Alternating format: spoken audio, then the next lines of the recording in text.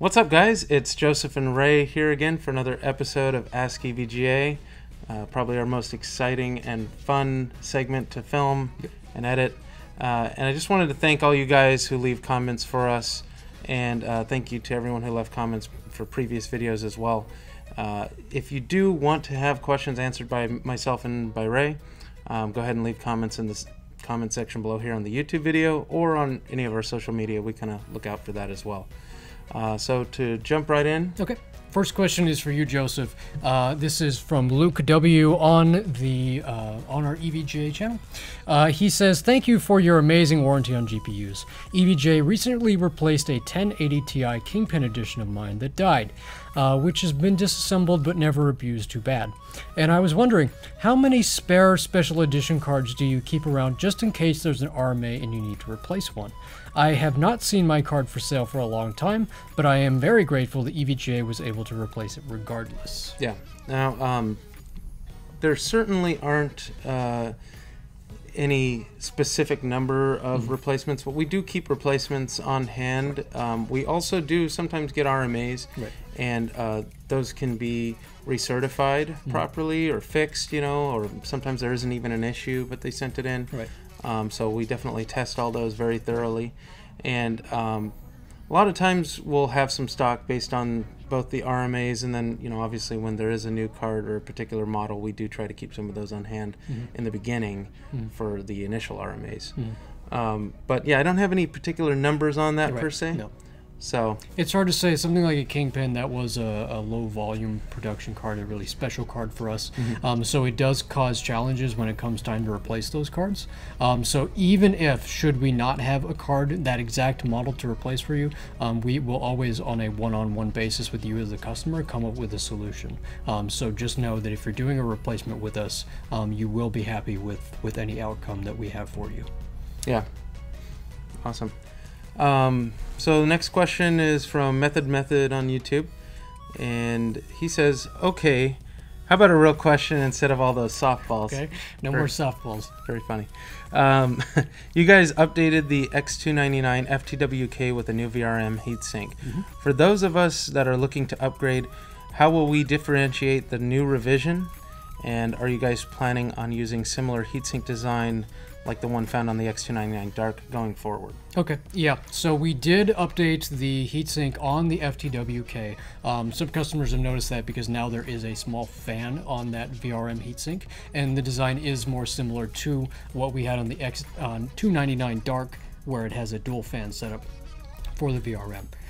For the FTWK, that is basically the current revision of the motherboard. If you get a motherboard from us here at EVGA, whether that be an RMA replacement or a motherboard that you buy brand new, it will have that updated heatsink on it. That said, if you have the previous model, there's perfectly good VRM heatsink on that as well. I expect that if you were to purchase it from retail, that you're more likely to get the newer revision, but it's hard to say for sure because they sometimes will have inventory for longer than we do. All of our inventory should be updated on that, but if you have any questions or concerns, you know, feel free to call us in regards to your particular motherboard.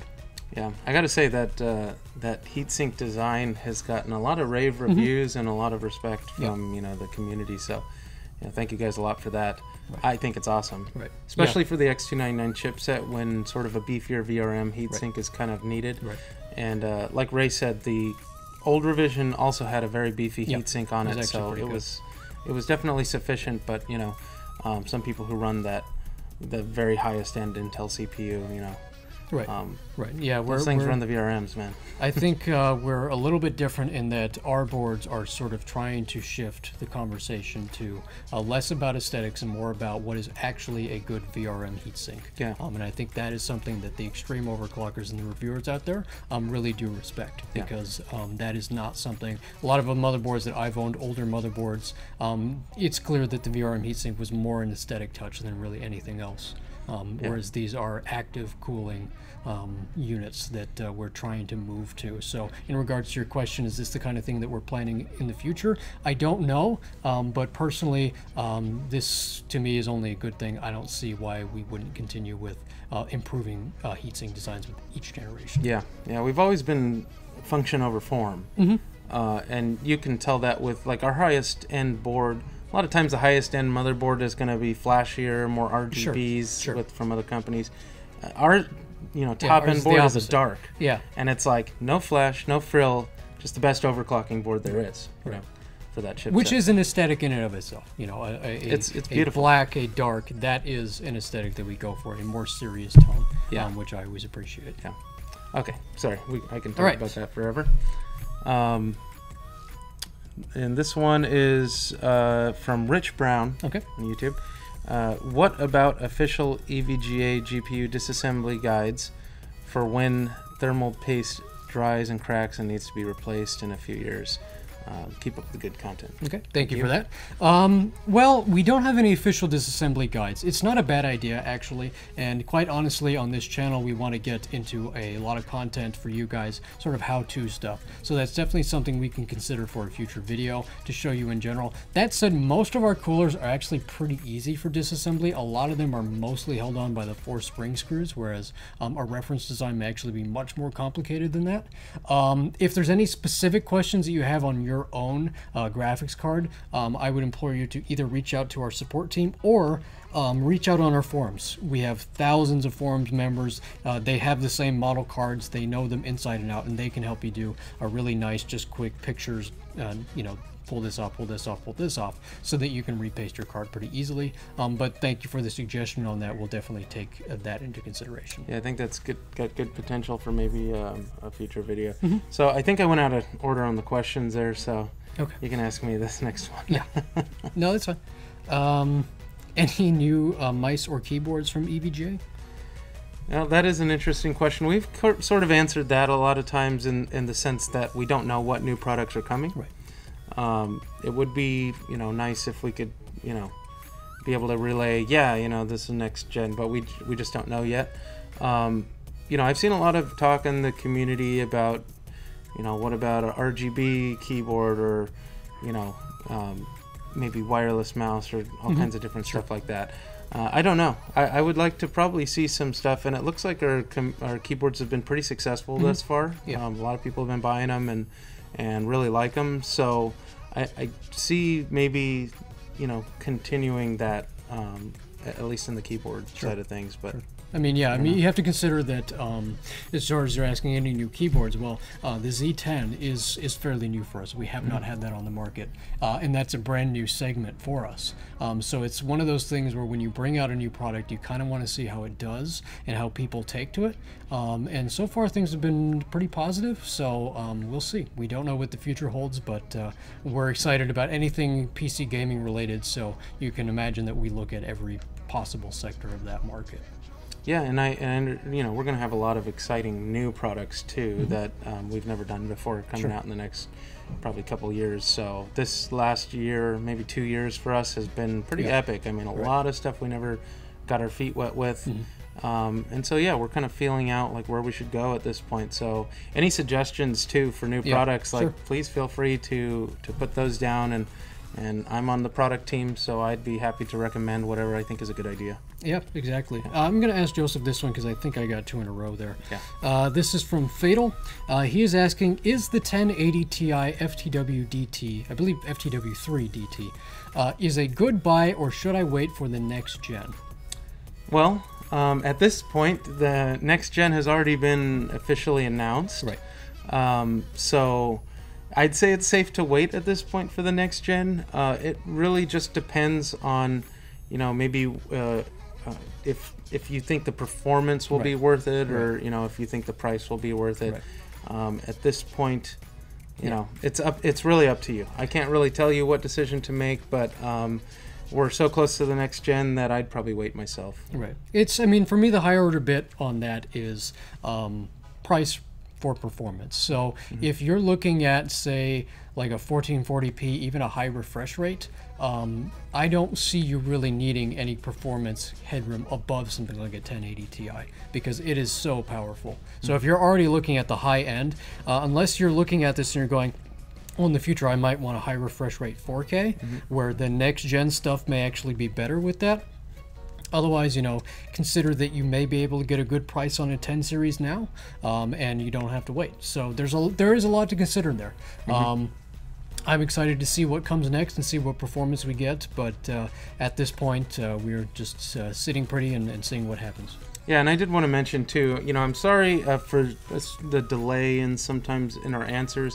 We don't film we don't put up the video or get questions and then film the very next day. So the questions aren't immediate, just so you guys know. But we do plan on sort of improving that schedule a little bit as time moves on. I would like to have it where every week it's last week's questions. Right. So we're at least only 1 week behind. Sometimes we're a little bit more than that. So yeah. These questions we're fielding are about 2 or 3 weeks behind when they were initially asked. So some of the information may actually change. So that does affect it, and like Joseph says, we're going to tighten that up a little bit. Yeah, editing gets to be a bit of a challenge sometimes. Takes a long time. Okay, and this will be the last question that we have today. Anthony Diego, YouTube, he says, so how much for an upgrade / trade-in from the original X299 Micro ATX board?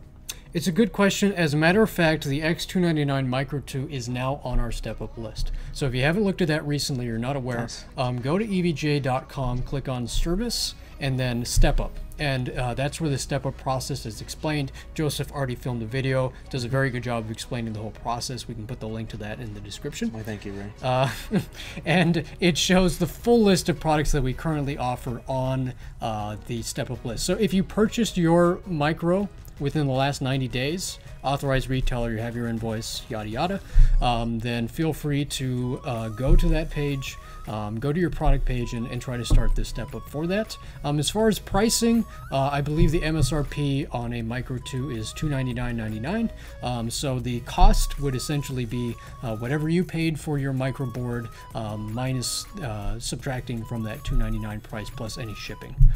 So you may actually get a pretty good deal on a Micro 2 depending on what you spent on your micro board, so long as it's in that step up window. But yes, thank you for that question, because it is important to point out that the Micro 2 board is now offered on step up. Yeah, and I didn't even realize that, so I totally forgot about that. People honestly really do forget that motherboards are part of our step up, and I think it's because, unlike a graphics card where you can just pull one out and then put the new one in and it's really easy, a lot of people may not want to go through the trouble of basically pulling apart their whole system to replace their motherboard, but we do offer that. So please, feel free to use it. It's a service for you and keeps you in the fold. Well, I think the Micro 2 had actually quite a few improvements, and that would be something that I would upgrade personally myself. So. I mean, it's one of those things where everything's going to be compatible from your old board, and everything that's on the Micro 2 is an improvement. So it's certainly something to consider doing a step up.